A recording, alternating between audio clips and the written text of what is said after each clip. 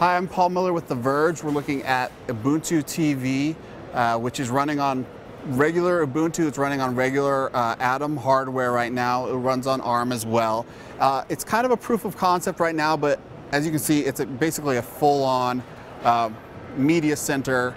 They're hoping to integrate it into like TVs that you can actually buy.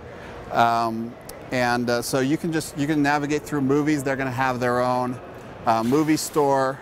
You can also view movies that you've recorded from live TV. They'll work with cable card or whatever service your country is partial to. You go in here, you can rent and buy. We'll just play the trailer. Right now they're just using a boxy remote, but they'll obviously have their own standard. They use Bluetooth, so it should be pretty generic for control. You can get into settings here.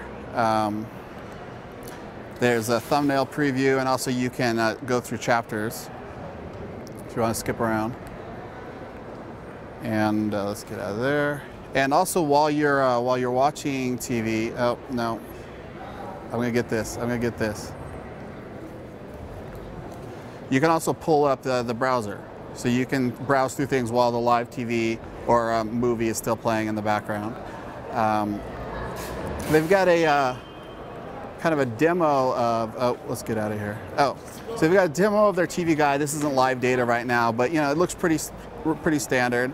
And also there's a search interface. It's a lot like regular Unity. If I can get it over to it. Let's get out of there. There we go. So you can just search men. There we go. Really, I don't know why I'm searching for men.